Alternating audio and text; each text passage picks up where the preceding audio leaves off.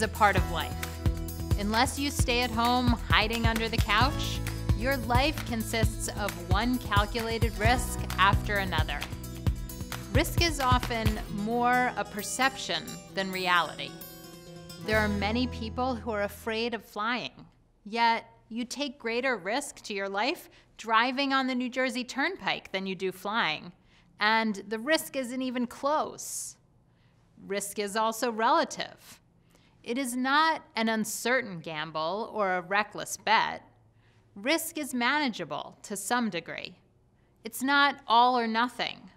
How risk-averse you and your board are determines how much risk your organization can tolerate. Understanding the reward side can help. Risk and reward are words that have a certain ring to them.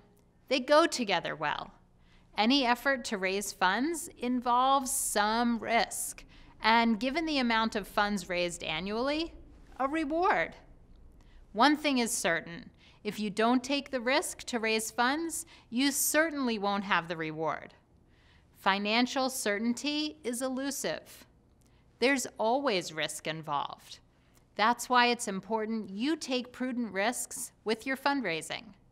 You've probably heard a popular definition of insanity is doing the same thing over and over and expecting a different result. The truth is, you can't expect different results when you do the same thing over and over. If you want to raise significantly more money than you've raised in the past, it's time to try something new. And that's risky. Here are 4 calculated risks your organization can take this year that will reap rewards. 1. Raise funds from individual donors. In other words, get out there and ask for major gifts. Raising major gifts has already proven to be one of the most cost-effective forms of fundraising, so it's a pretty safe bet. But what are the risks? You can insult, alienate, or upset a donor. Maybe you'll enrage one of your most loyal donors, but probably not. The risks are low, and the rewards could be great. Raising major gifts is not too risky in the grand scheme of things. Most who engage in raising major gifts reap large rewards. Yet, for some reason, many boards and staff members are afraid to take any risk to devote the time and resources necessary to reap the rewards of fully supporting a robust major gift program. 2. Split test your direct mail and email campaigns. You can't know what messaging and approach works best if you don't test.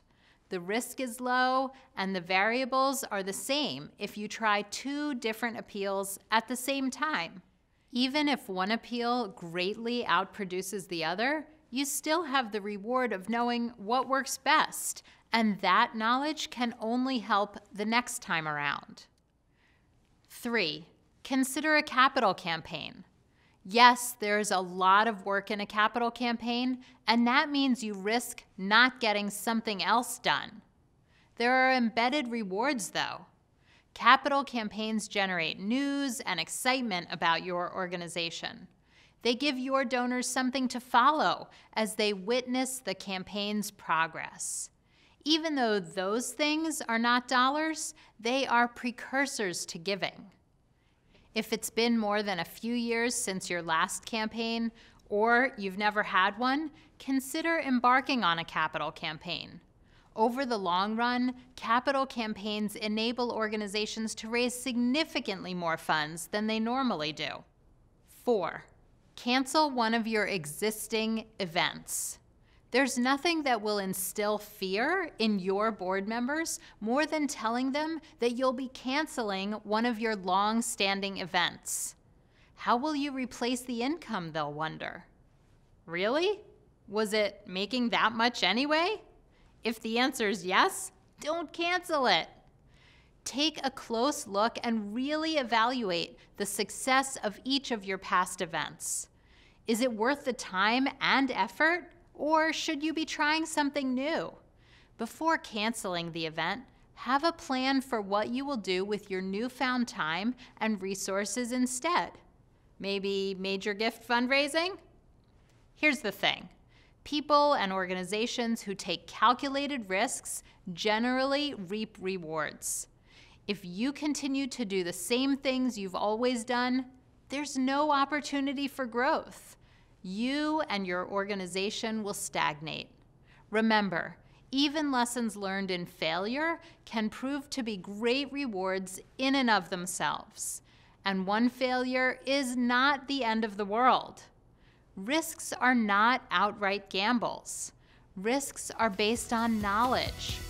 My 7-week course, Mastering Major Gifts, gives you a tremendous amount of knowledge to step up your game when it comes to raising major gifts. Best of all, there's zero risk involved since I offer a 100% money-back guarantee. No risk, all reward. You can't beat that. Check it out and get started today. If you want more videos like this, head on over to amyeisenstein.com. There you can subscribe to my weekly newsletter, and when you do, you'll get instant access to 2 free ebooks. Like and share. The larger the conversation, the more we all learn.